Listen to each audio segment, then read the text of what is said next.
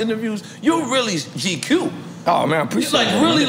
Like you about that life. Like them silk pajamas and shit. You about that. The silk pajamas, I leave the Hugh Hefner, man. But the way I grew up in Miami, being one of the neighborhoods, being Little Havana, actually, my father brought over 3 boats during the Mario boat lift, 548 people from Cuba to the United States. Wow. And he would put me in Little Havana at the bars. He would put me up there, he'd make me do Jose Marti poems. Jose Marti is somebody we look up to, all the Cubans do. And it was all about freedom and fighting and dying for the honor of freedom.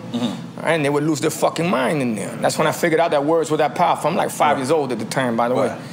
But the guys that would show up, though. They would be dressed nice. The suits on, they treated everybody nice with respect, great sense of humor, had all the women.